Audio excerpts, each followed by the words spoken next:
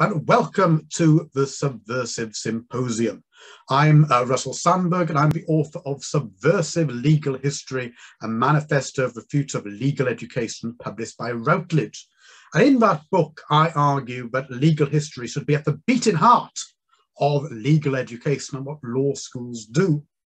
And that book is very much addressed to lawyers and to legal educators and to legal historians about their field, but hopefully it's of interest to others outside the field, and hopefully it can do something to help bridge the gap between legal historians and historians who are interested in law in history departments. And so with that in mind, what we've been doing, I say we, it's me, that's the format. What we've been doing, Royal We there, what we've been doing is having a series of conversations with experts about their work and also about the themes of the book. And we've had a number of conversations with legal historians, and also we're having conversations with people who work on the history of law, but in history departments. And with that in mind, that was a very long-winded introduction, but with that in mind, I'm delighted to be joined by Dr Jennifer Aston, Senior Lecturer in the History Department at Northumbria University in Newcastle. So thanks so much for joining me. Would you like to introduce yourself, and then we can start chatting away? Yeah, so my research originally was business history. So I've looked at female business owners in 19th century England, and that was my PhD topic, and took up quite a lot of my attention and a lot of time, because when I had started writing about or researching female business ownership, the field was very much that they didn't exist, and a lot of the kind of conversations I had at conferences and with other academics was kind of proving that they did. And so there was a lot of counting involved. So I suppose my kind of background is more economic history and business history, because like I said, there's a lot of counting of women. But thankfully, as I was kind of progressing through my PhD, there were some great books came out by people like Hannah Barker and Alison Kay, Nicola Phillips.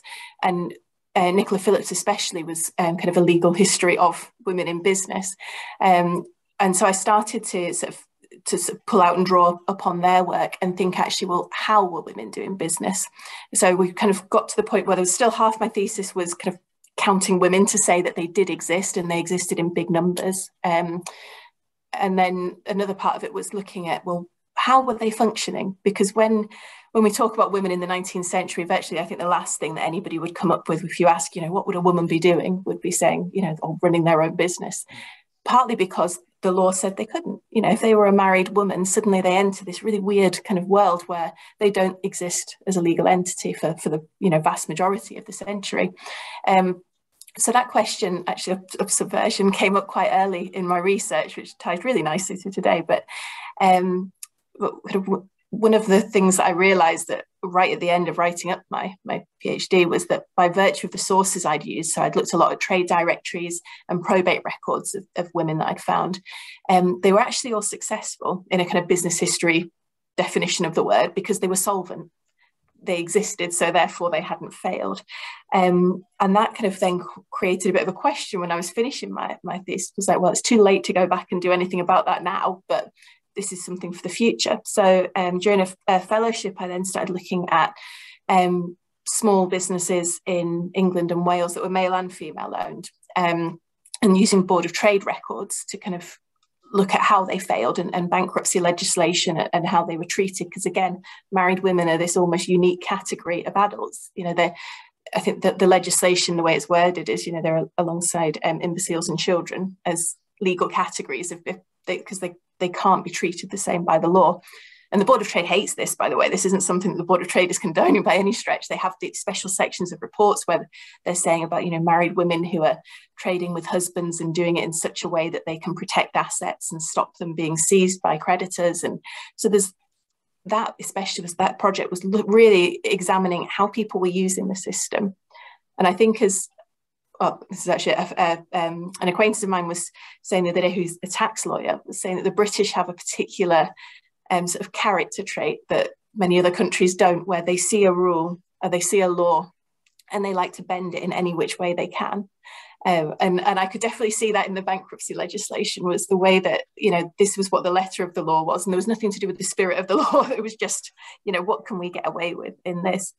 So I think kind of, yeah, I've always been interested in how people have worked around the law, how they've worked with it, and actually, in terms of a business history approach, how the marketplace has functioned with laws that maybe don't make a lot of sense. You know, and on paper, you can't quite understand how people can do things. And actually, one of the Board of Trade records that I had come across was a woman who had been declared bankrupt by virtue of a libel trial. So she had been found guilty of libel and slander by her lover's wife following her own divorce.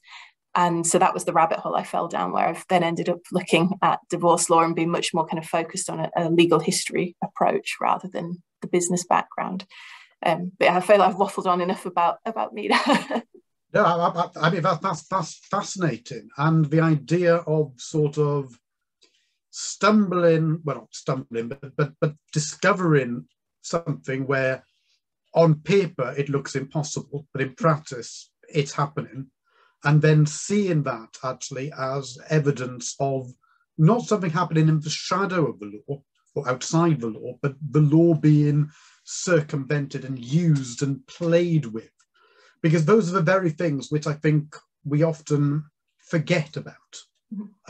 Sort of, although it's the bread and butter of what lawyers do, you know, in terms of it's always about stretching a rule or a law, isn't it? In terms of, you know, trying to work out two sides on it. It's nevertheless, I think, you know, we sort of present the law as if it's this rational,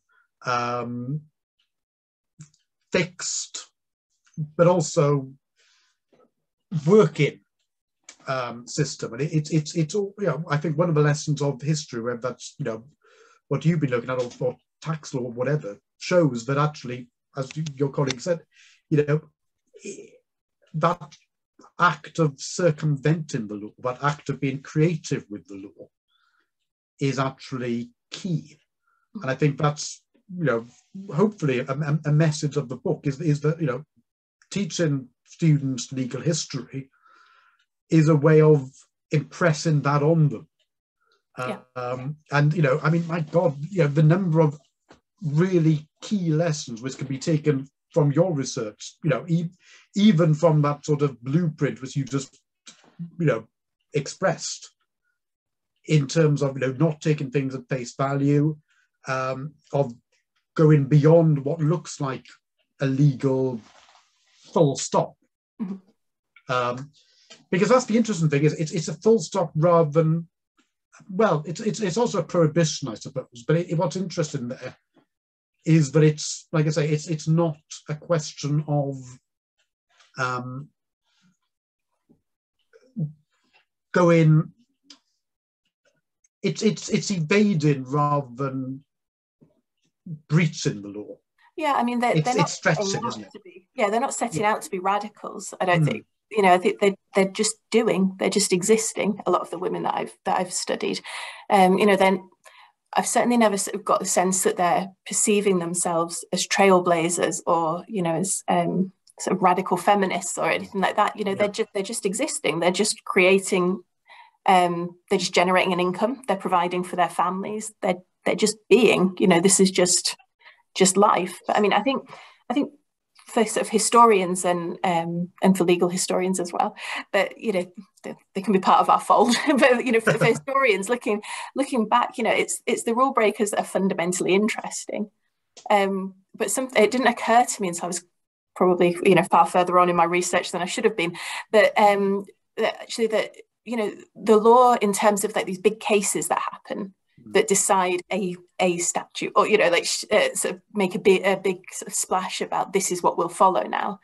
They only happen if somebody generally gets really narked about something. You know, for a lot of the time, it might just pass.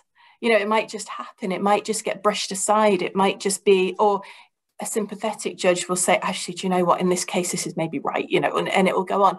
It really sort of, I had a bit of a eureka moment when I suddenly thought, actually, this is only when there's something that someone is determined to make a point of, and it doesn't really matter, like, you know, whoever that person might be, but, you know, that this is the law kind of it's functional as well as being black and white on a page, as being a text. And I think that kind of the idea of the subversion and the pushing that law and pushing the letter of the law and kind of bending rules and things. I mean, it can be seen in the Bankrupt Women so clearly. You know, one of the couples I looked at are Mr. and Mrs. Jones from Wales, and they had a dairy farm, and he stayed in Wales and ran the dairy farm, and she opened a dairy and provision dealership in King's Cross. So the train line was connected, and they were bringing the produce from the farm and selling it in London, and everything was fine. Until she sort of overextended. I think they tried to extend into the shop next door, and then things started to fall apart, and the creditors said, no, this isn't. So they pushed her into bankruptcy. Now, as a married woman, she could trade apart from her husband, and that protected his assets. So she was trading on her own, and it was only her kind of bits of the business that could be seized. But when the official receiver, so the officer from the Board of Trade, turns up, she had sold all the assets of the business to her husband for £1 the day before he arrived. So the creditors were left with nothing, like all the fixtures and fittings from the shop, all the stock in trade, everything had been sold and was on its way back to Wales. So she didn't break any law. She did exactly what the law was allowing her to do. And the Board of Trade sort of every year are saying to the government, you know, this isn't right. This is not what should be happening. And so there's all sorts of interesting questions about, well, then were married women less likely to get any kind of credit or to get, were male traders less likely to want to trade with them because they know that there's that potential for fiddling. But, you know, we talk a lot about women being oppressed and being subjected to a patriarchal system, and they absolutely were, and I'm sure I'll go on about that at length later on. But I really don't like it when the agency of people who were theoretically subject to the law is taken away as well, because actually you can see in the 19th century, I think, is especially interesting because you have not just the legal pressures but societal pressures as well. But you can see that kind of, like, say, gentle subversion just, you know, happening all the time. And then obviously there's the kind of the bigger splash moments where you think, you know, wow, that was really sticking it to them. You know, that was a deliberate effort to kind of shock the system. That I do at the moment for second years for history undergraduates is a course called Being an Independent Woman, and it looks at how women in the long 19th century, so we kind of go from, like, a bit flexible with the dates, so we're roughly kind of 1780-ish through to about 1920, but we look at how women were able to do things that perhaps the historiography hasn't always recognised their participation in. But a really important part of that module is there's 2 weeks that I do on politics and the law, and essentially we sit and we go through statutes that impacted on women's lives. Because I think if you don't understand what the letter of the law says, then you can't possibly understand how they're doing things against it, how they're subverting it, or how they're doing something more interesting. And you don't know either what kind of context they're living in. So I think it's a really important part. It's not something, I don't think it's something that's kind of necessarily a standard part of history lessons as such. But I've noticed, since I've been paying more attention to what the law actually says, there's quite a lot of common misconceptions in historiography of statute and what it actually meant. And I still find it very confusing, and I'm kind of petrified of making the same mistakes. So I do think there's a really important kind of crossover between law and history that needs to happen more than it is at the moment. Well, yeah, I like the idea of sort of the low-level subversion as opposed to the big splashes, because, of course, the problem is lawyers miss that because our focus is on, the higher-level courts, and as a result, the focus is only on stuff that is litigated about in the first instance, and then is litigated about in a way that there's money to go up through the court system. So, it's very difficult to know, even today, it's very difficult to know what are, the standard issues in the lower courts and the lower tribunals, let alone what then are the ways in which people are operating in order to avoid going in to that legal system. And, it was interesting to hear what you were saying in terms of sort of, that these were not radical women necessarily, and wouldn't have seen themselves as being radical. And I quite like the idea of how mundane sort of playing with the law is. And I think perhaps we forget that in a way, particularly those of us who are sort of professionally dealing with the law all the time. We forget the mundane ways in which we sort of just play with the law or react to the law without thinking. And so, yeah, you know, this is fascinating. And also, I can see absolutely how, you know, someone's view of what a 19th century statute means based on what it says, and based on what perhaps, if it's gone before the higher court, what they've said about it, could and is likely to be very different to how it was actually used and understood and played with. So yeah, I mean, it sounds to me as if you've kind of done a double reveal, and that you've revealed that these people exist, and then revealed that as a result, what we think we know about the law is very much a partial picture, if that makes sense. I think so, yeah. And I think the Married Women's Property Acts are always a really interesting one for me, because when you sort of look at the way they've been viewed, not just by feminist historiography in women's history and gender history, but kind of by wider, historians of the 19th century. I mean, you get fewer historians now that just say, I'm a 19th century historian, I do everything in this. You know, everyone seems to be much more niche now. But when you look at kind of those big, broad surveys of 19th century history, you know, the Married Women's Property Acts are right up there with kind of some of the most important legislative changes and political changes. But when you look at the Hansard record of the MPs discussing these changes, there's an MP, Gurney, his name is, and he makes this statement saying, but, you know, we need to put this through because everybody who's sitting in the House, who of course at that point all men, we all provide for our daughters in this way. And so we already create marriage settlements. We already give them trusts. We already settle land on them. They're already protected. But I think he cites that, you know, sort of several 100,000 families who don't earn the money that you need to create a trust. You know, it's not worth paying to put a tiny amount of money into trust because the income from it would be so small. And he said, you know, so actually the middle and the upper classes, we're already doing this. We've already got this protection. We know the law's stupid. We know that coverture is not a good thing for women. We're not awful to our daughters. So we recognise this. And so we give them provision. We work outside of the law and we have created this system, and it works really well for us. But people who are further down the social ladder can't afford to do that. They don't have access to the legal professionals that they would need to be able to do it. They can't afford it. They also don't have the capital to set up those kinds of trusts. So what we need to do is to protect the income of a man's wage coming into the house and make it so that a wife, if she's earning some money, can hold that herself. She's not dependent on him coming home with his wage packet and not having gone to the pub straight away. You just say, even within kind of the 1860s, 1870 Parliament, they recognise that, you know, the law's an ass, you know, and it doesn't work properly and that there are problems with it. But rather than fixing the whole law, you know, they just fix this tiny bit.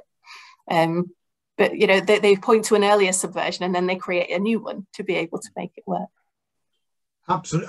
It's that sort of pragmatic piecemeal approach of sort of English law, and sort of what's interesting about that is the extent to which it masks and perhaps even encourages fixings and encourages developments which are not contrary to law, but are nevertheless based on a very generous interpretation of law, or a way of sort of, you know, circumventing the law. Yeah, and absolutely, it's sort of, like I say,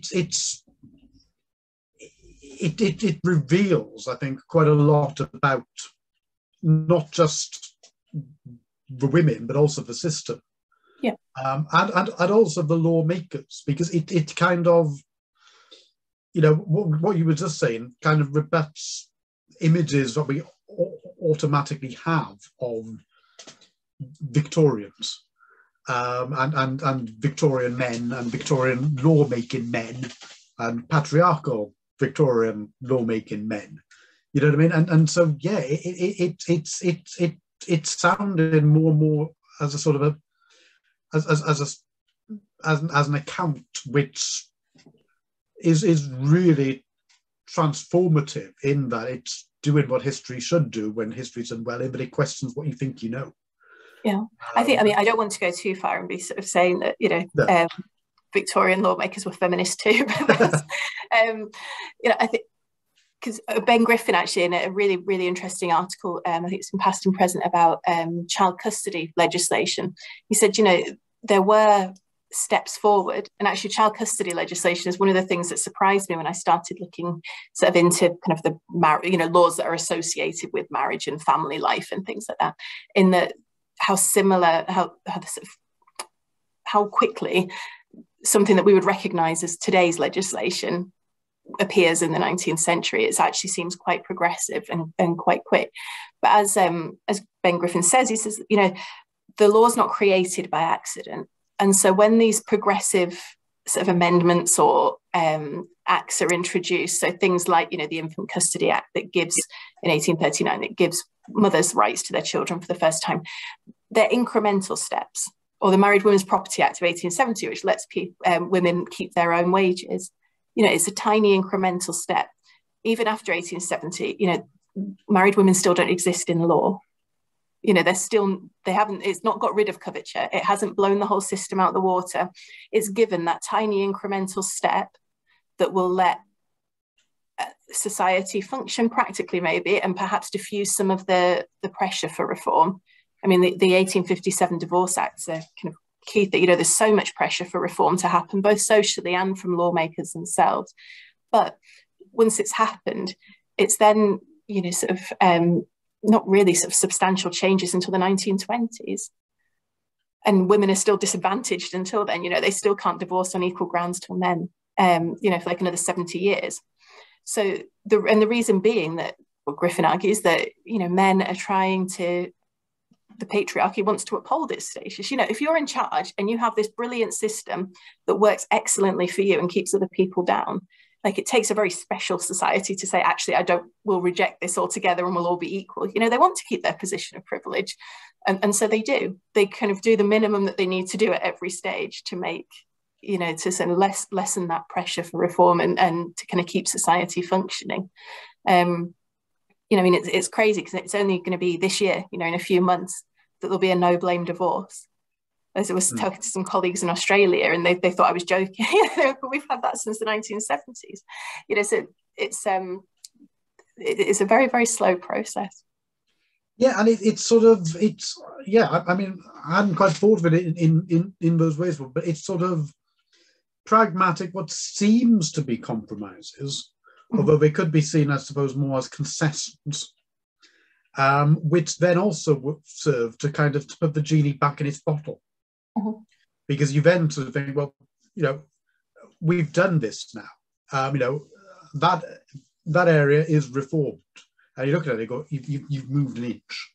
You've made the minimum amount of change, which was possible, which could have been done, because that possibly is all that could have been done politically at that time. But it's sort of, you know, we talk about the common law as being this sort of pragmatic, and English law generally about being this pragmatic, piecemeal development thing. But I think that sometimes clouds the fact that, yes, it's piecemeal, but it's the pace of the piecemeal change is incredibly slow and incredibly stop-start. Yeah, and I mean, yeah. I was just going to say the Married Women's Property Act are, again, a great example, because you have the first in 1870, then it's kind of so badly worded and drafted that they have the second in 1882, which extends a little bit more. And then finally the third in 1893, you know, so sort of over 20 years, there's this kind of like, you know, returning to the same question, essentially, to be able to make changes there. But I mean, you know, all of this as well is entirely reliant on having, for laws relating to women, is entirely reliant on having sympathetic people, sympathetic men in the House of Parliament, you know, having sympathetic solicitors and barristers for the majority of the 19th century. You know, it's not until the early 20th that women can hold those positions. So it's entirely dependent for women getting, you know, changes to laws relating to them, that there's either an interest, you know, there's a purpose to men being able to get that reform made, or they have somebody who's willing to say, actually, this just isn't right on a human level.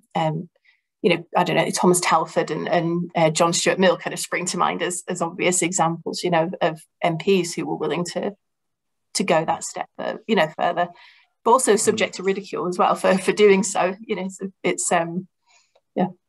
Well, as I say, I wonder whether that's actually, with hindsight, useful, because it's sort of what you then get is you get sort of heat and attention on both ends of the spectrum, if I put it like that, in terms of sort of, you know, you get attention in terms of the smallest change you can make. And these people over here are sort of arguing for really radical change, the most reform you can make. And I've kind of run out of hands at this point, the analogy, but you kind of want someone there, Yeah, if that makes sense. Because it's sort of, you know, over here is politically not possible. And over here is politically possible, but of limited use. And so, you know, you went somewhere in the middle. I remember I wrote a book on marriage law reform last year, but it was published last year, I wrote it the year before.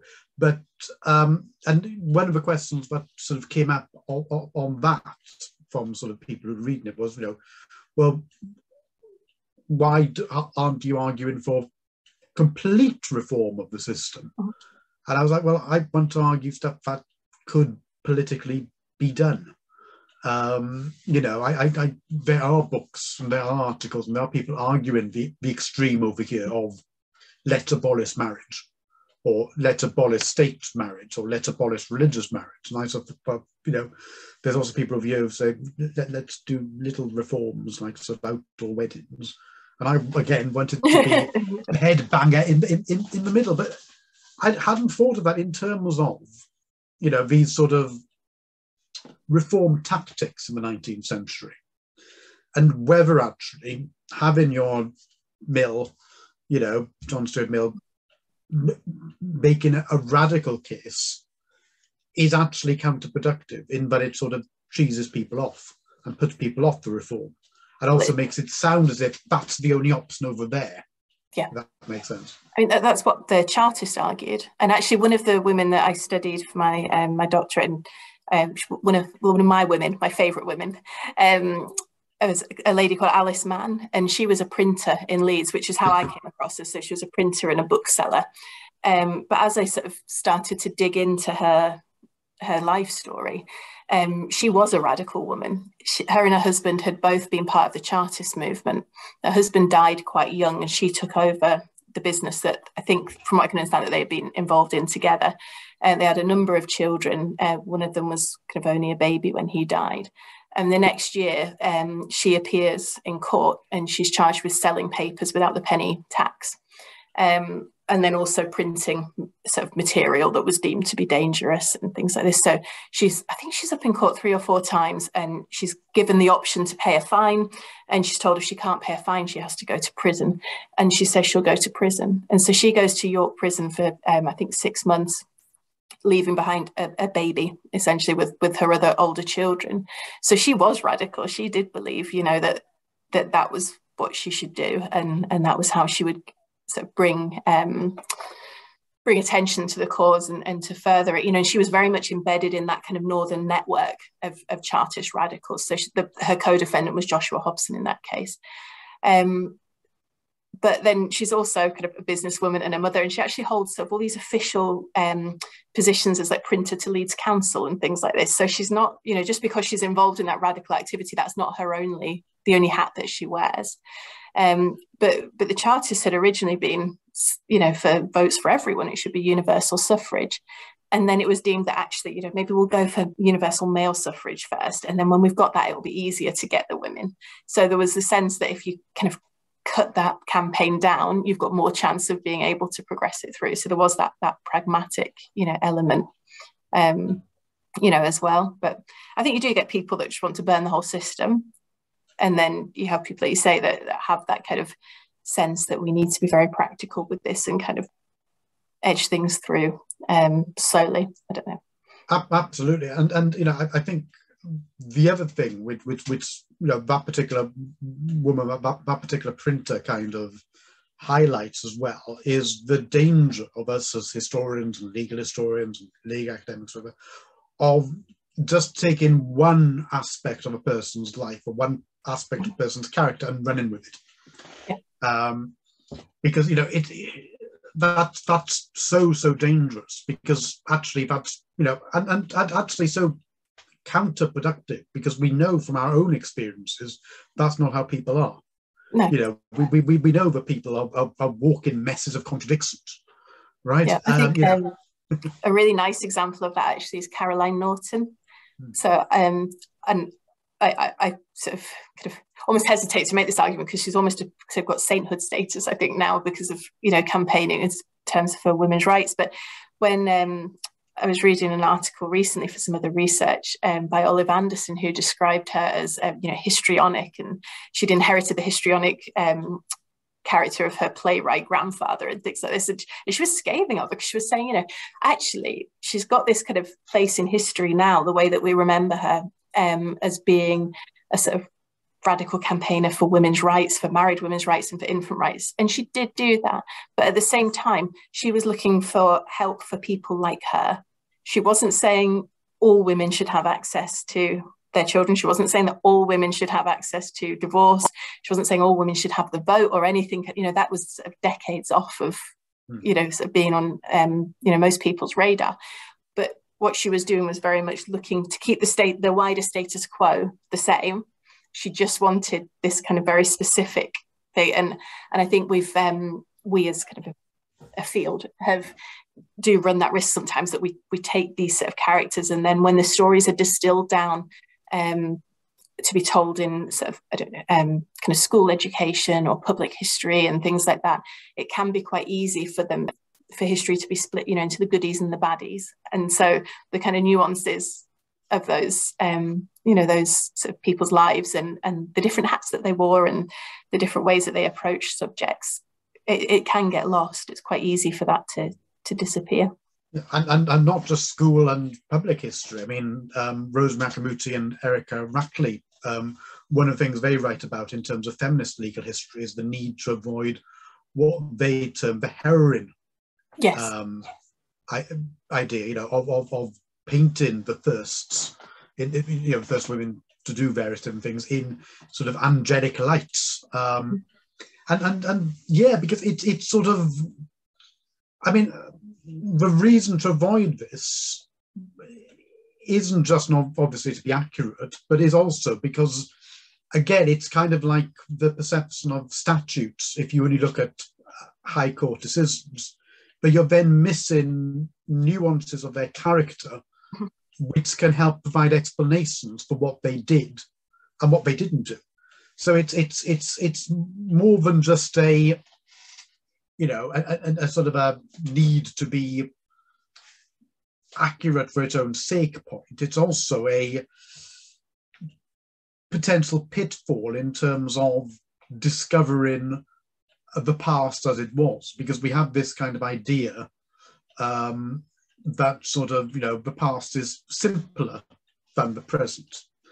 And so, we accept simple narratives about the past in the way that we wouldn't accept simple narratives about the present and about sort of, people involved in activism today or people involved in power today. You wouldn't present that in a very sort of superficial goodies and baddies kind of way. I think there's quite a strong narrative, my limited experience with legal history, that there is that developments in law and in statute are a progression in terms of improvement.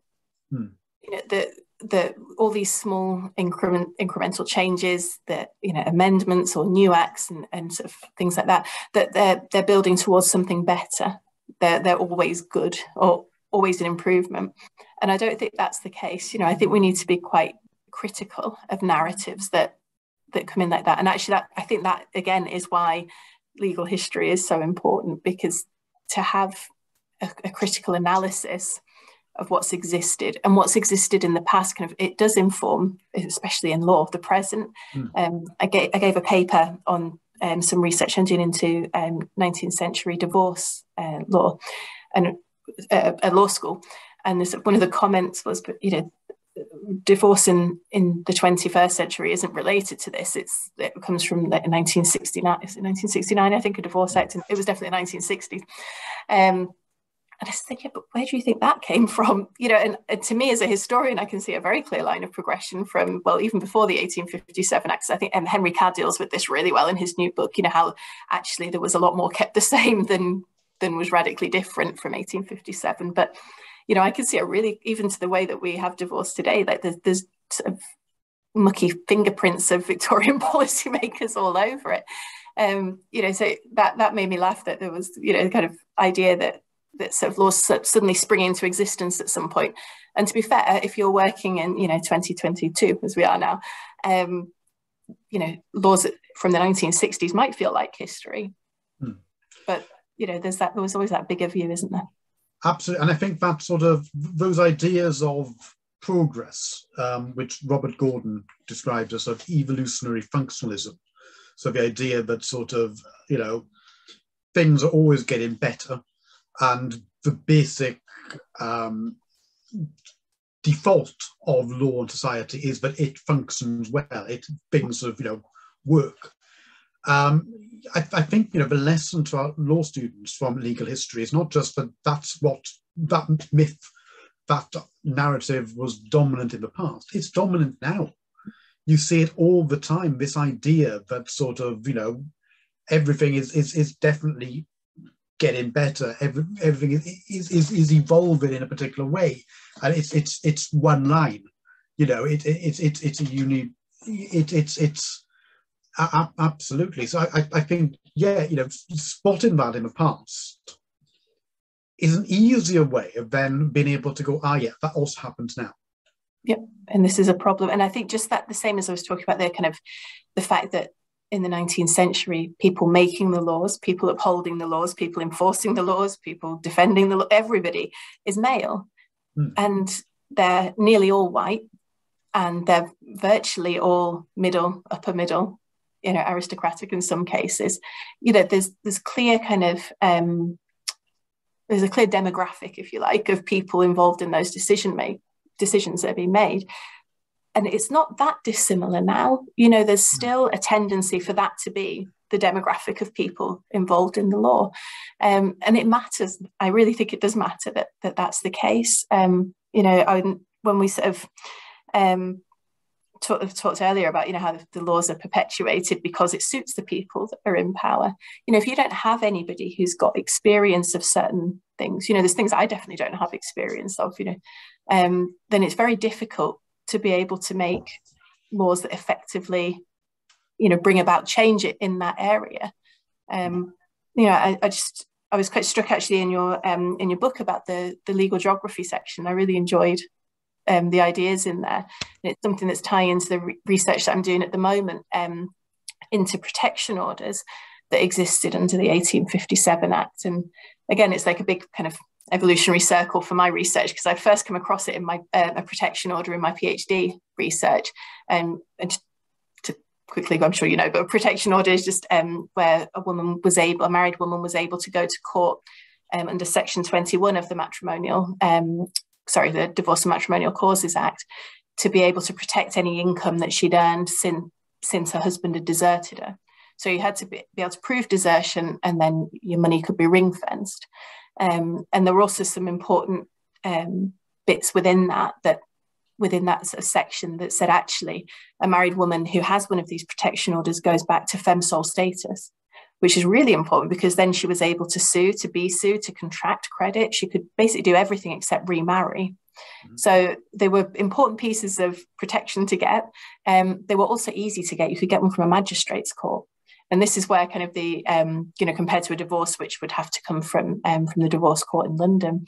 And this sort of sense of geography is like turning out to be really important in this piece of research, because when you look at cases that were heard in the South, so in the magistrates' courts in London, it's really difficult for women to prove that the judges are sticking like, glue to the letter of the law. They're being very exact about how long they've been deserted for, or if they were hit or beaten or treated badly before the husband deserted, they were told to go to the divorce court and get a full divorce. And, the price difference in these things was astronomical. So it was a major blow to be sent from the magistrates' court to the divorce court. Whereas in the Northwest and in the Northeast, when you look at the cases that are reported in newspapers, women are coming and saying, oh, my husband disappeared last Wednesday. And the judge goes, okay, here you go, have a protection order. And away they go. And whether that's down to the geography of the fact that the courts in the North are being very pragmatic and realise that people are not going to go to the South, to London to go and get a full divorce. And so they're working in a way that they can, or not. I don't know yet. I'm doing more research. But the notion of geographical location and access to courts and the imagination of space, even if we say, well, you could always apply for like the kind of pre-equivalent, the equivalent of pre-legal aid, or, you could see a local solicitor who can fill in the paperwork for you. If people can't conceptualize the space between their home in Blackburn and the divorce court in London, then actually they're existing in a completely different legal world, aren't they, to somebody who's living in the South and can easily imagine popping to London for the day and doing this. So, I think the idea of space in the law is incredibly interesting. Yeah, it's another way of sort of that playing with law idea, and also that sort of one thing I think we've touched upon implicitly but haven't explicitly said is, of course, that your ability to play with law will depend upon your situation, will depend upon, ascribed and achieved status. And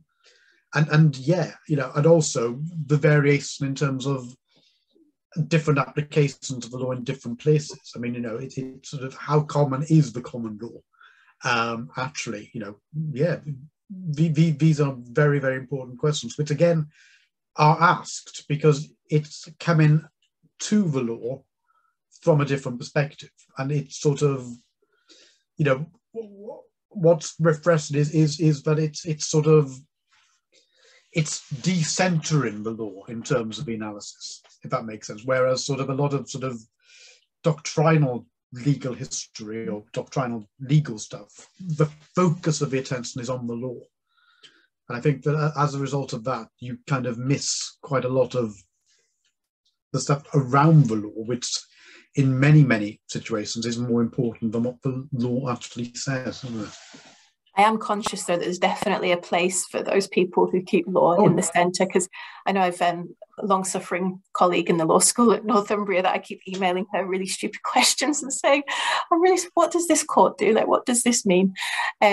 Because, like I say, there's definitely misconceptions within the historiography of 19th century women, because there's been misunderstandings, and once one person has a misunderstanding and it becomes an important article or book in that field, then those misunderstandings are kind of perpetuated, and it can kind of it can quite often blinker what research goes on to happen, because you think, oh, well, so and so who's really important has said that can't happen, so therefore I'm not going to go look for it. And if you don't look for it, you don't find it.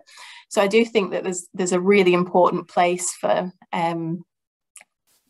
those works where everything is laid out very clearly. And like I mentioned briefly, I think Henry Carr's new book on English divorce reform, I've just found that so helpful for my research, because he doesn't look so much at the kind of outside noise, if you like, of what's going on, but everything to do with the law and the reforms. And actually what I found really interesting was the characters of the judges and the politicians who were involved in making those decisions and in enacting those decisions.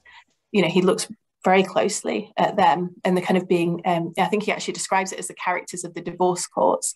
So when different judges are sitting, how the sort of decisions that the court makes can be seen as, you know, different depending on who has been in charge at those points. So yeah, so, you know, books like that have definitely got a place. Oh, absolutely. And sort of that sounds fascinating. Of course, you know, one of the main themes of the Subversive Legal History book is the fact that it's not about saying one type of legal history, one type of history is better than the other.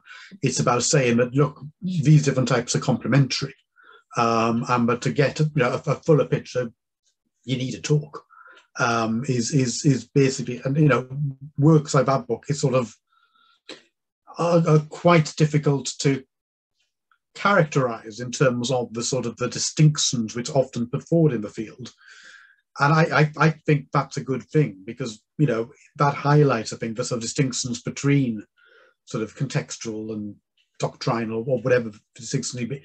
They are not watertight distinctions, you know, and actually, you know, we should be wandering from one to the other and back and forth all the time, whilst obviously knowing that certain people have expertise in one rather than the other, or an aspect of it, and then drawing upon that expertise.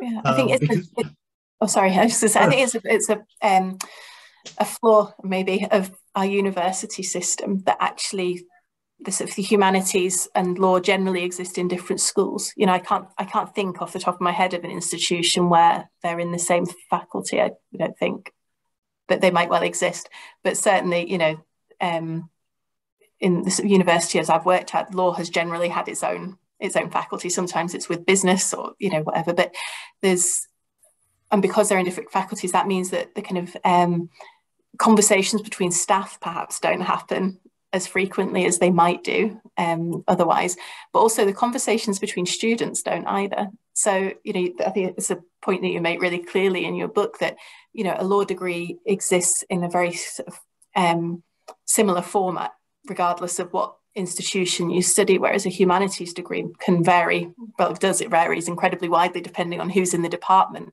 and actually within the even within the same institution, from, you know, 5-year breaks, it can be radically different because people might have moved on or, you know, changed research topics and things like that. So there isn't the kind of same set understanding that the lawyers, you know, sort of maybe enjoy, but actually that cross-fertilization of ideas is, again, back to geography, isn't it? It's kind of in a very small way, you know, separate because they're existing in separate buildings. You know, so I think we need to be conscious of that and make more, maybe try and create more opportunities for that to happen. Absolutely, and it's sort of, it's interesting, isn't it? But sort of that also applies in relation to the literature, but in a sort of a slightly more nuanced way, actually, because we sort of, there is cross citation and cross fertilization, but there's also a sort of that occurs at the lower level, if that makes sense, in terms of, you know, lawyers and historians have their separate canons, if I could put it that way, you know, their separate sort of leading works, and then sort of beneath them sometimes, you know, it's there's some sort of cross citations, but and readings of work from other disciplines, but it's sort of it's quite noticeable in terms of the go-to, the defaults. Yeah. And I think your methodology of searching as well. I actually had this recently. I was writing an article on legal history and had sent it to a colleague in the law school to read and get feedback on. And then it came back and she said, well, what about, you know, these like 4 other books on divorce? And I think I said, you know, there's this sort of work of sort of two historians, legal scholars, and they suggested these are the books that I just literally never heard of. And it wasn't through a lack of searching for literature.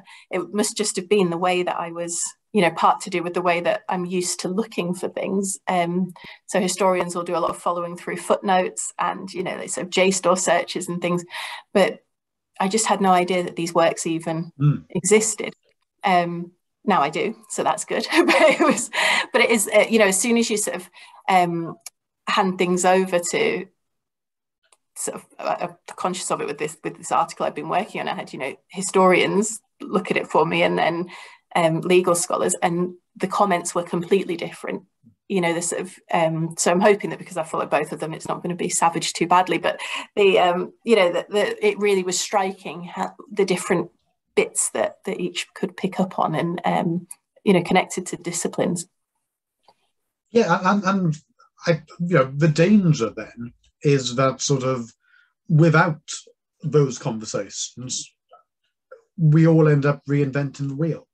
Yeah. Because, you know, we're not aware of it. I mean, and that's partly a frustration with the fragmented nature of legal history, is that it's very difficult to actually know what's going on in the field of legal history, because there's sort of the classical doctrinal field, which you can keep an eye on because there's certain book series and there's certain journals which publish that stuff. So, you know, that's fairly easy to keep a tab on. But then all the stuff that's being done by people who don't necessarily call themselves legal historians, but work in law schools, how do you keep an eye on that? How do you keep an eye then on the stuff that's being done outside law schools? You know, it's sort of, it's a real issue in terms of, you know, how to grasp all that. And also it reveals very different conclusions about the state of the field. Mm-hmm. Because it's very easy, you know, obviously this is, you know, in the book, but it's very easy to look at one level at legal history and go, it's a very small die-in discipline. But it's also very possible to look at it in a completely different way and go, oh my God, there's more legal history going on now than ever. Yeah, I don't think there's many historians that coming from a history background that would necessarily describe themselves as legal historians. And actually, I noticed that in your other sort of interviews that have happened. I think we've all introduced ourselves by saying we're not legal historians, you know. But equally at the same time, I think kind of I've always been a legal historian. You know, I've always used the law and examined the law as part of the work that I've done. So yeah, part of it is a definitions thing, isn't it, and a label, and how that becomes helpful. Because I think there's very few people working in history that won't make mention of any statutes or there be, you know, any of those kind of decisions by courts that haven't had an impact on them. You know, very few. Yeah, absolutely. It's that thing of who knows what the reason behind that is, but you know, it's possible that the way in which legal history has developed as a sort of a set field, as a canon, is to blame for that. It's possible that it's a modesty thing in terms of seeing sort of, you know, the expert legal historians and thinking, well, I'm not one of them. Yeah, I think we're all frightened we're going to get asked about laws. That's yeah. No one wants to put themselves up. And lawyers are concerned that the second they say they're interested in legal history, they're going to be asked about anything that's ever happened to do with law. So yeah, it might be a terminology thing. It might be a sort of and again, I don't think the legal geographers have that issue because they don't call themselves legal geographers for a start. You know, it's that kind of legal history in law schools has always been an institutionalized thing, and that I think has proved to be quite dangerous, because that then by its nature excludes. Yeah. And you know, a lot of the conversations we've been having today are conversations which, you know, people who are working on doctrinal histories of the 19th century would benefit from, in terms of, you know, it's about it's you know, it's the blind man and the elephant parable, in terms of, you know, everyone is feeling the different parts of the elephant and coming from different conclusions about what this thing is in front of them. Whereas sort of if they talk to each other, they might actually realize it's an elephant. But yeah, no, I mean, that's absolutely fascinating stuff. So your current work is more in relation to marriage and divorce, isn't it? And the history of that. Yeah, so I've got one project on the go, which is taking a new approach to the petitions to the Court for Divorce and Matrimonial Causes. So this was a rabbit hole I fell down in the National Archive, was when I was looking at the lady who was bankrupt after she'd been sued by her lover's wife.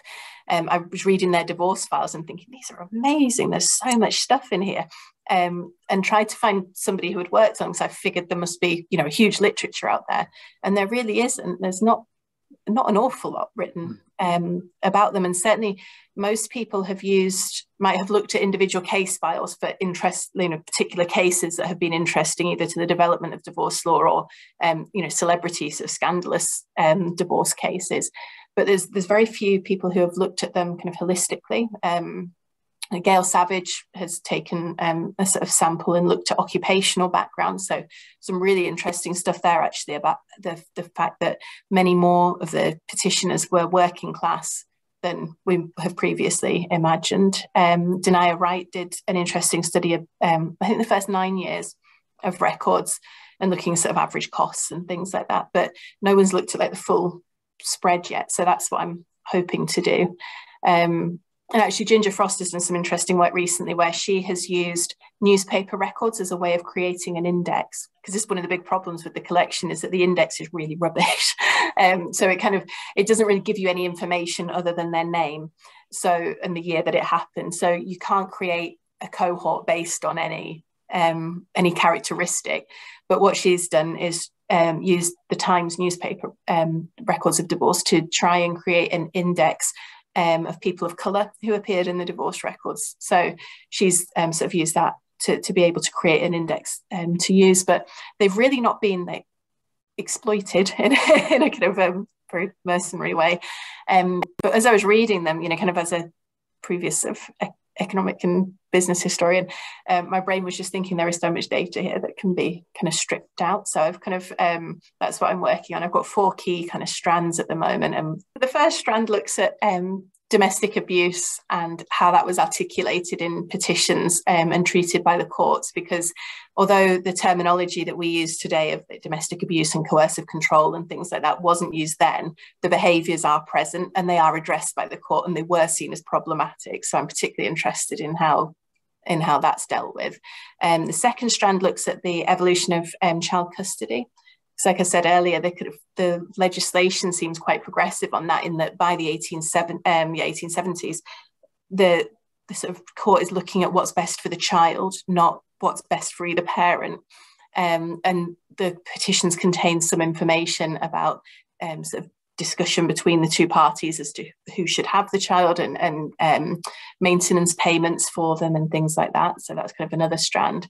The third strand is about the cost of divorce, because although we talk about it being a lot cheaper post 1857, and it absolutely makes sense that it is, there's no sort of quantitative data on what those costs actually were. So, how much did it cost to pay for a solicitor to deal with this? How much, you then have to pay for the barrister? How much were the court fees? So again, this is harking back to my kind of economic interest. And then the final strand is looking at the development of the family law sector. Because it kind of struck me from a business perspective that in 1856 there is virtually no family law industry, there's no business. In 1858 the divorce court opens, and all of a sudden these entrepreneurial solicitors and barristers set themselves up as family law firms. So where do they come from, who are they, and how do they, I want to see whether there's this sort of development of bigger firms where they're recognized. You have sort of big names now that take on the celebrity divorces and things, which will remain nameless, but they, do we see an evolution of that in the 19th century? So they're kind of the 4 strands that I'm working on with that project. So it'll keep me busy for a while. that sounds fascinating. I can't wait to find out what you discover in relation to that. That sounds sort of as if there's a whole host of other sort of revelations and sort of unmaskings to occur. I hope so. in the same way as the previous work. And like I said earlier, it's very much about sort of taking something that we think we know, or assume that it's sort of just there. Yeah. And sort of shining a light on it in a way which, hasn't been done before. But there's so many of those sorts of questions. I mean, it's particularly interesting to hear the way in which you are framing those issues, and also applying that sort of economic background to it, which I think means that the way in which you're approaching it is sort of also unique and likely to really raise things and to notice things which others wouldn't.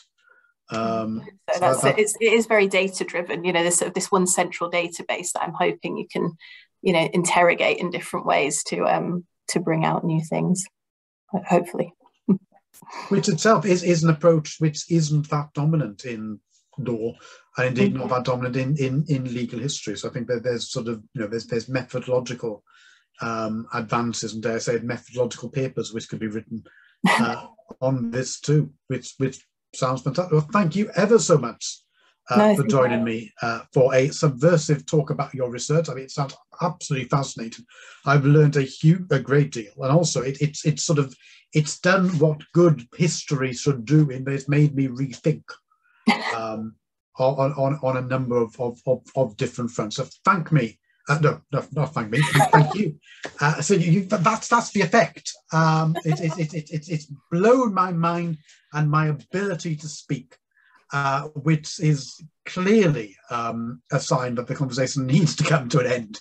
But thank you ever so much for joining me today, and I look forward to seeing where your research goes next. Thank you very much indeed. Thank you.